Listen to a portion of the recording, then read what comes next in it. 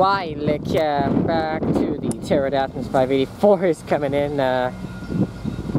Just me out today for 84 again.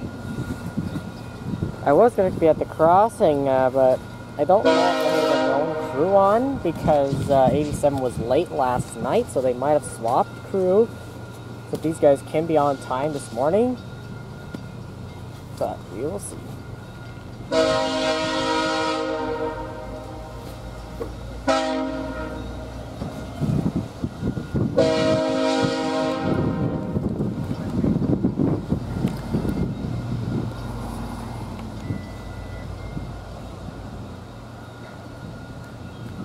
Which also explains why I started the video so late too. I kind of just got here as well.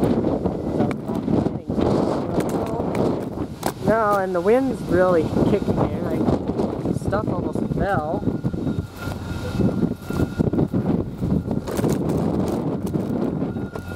Even though the wind's not going in the same direction as 84, it's definitely kicking in here.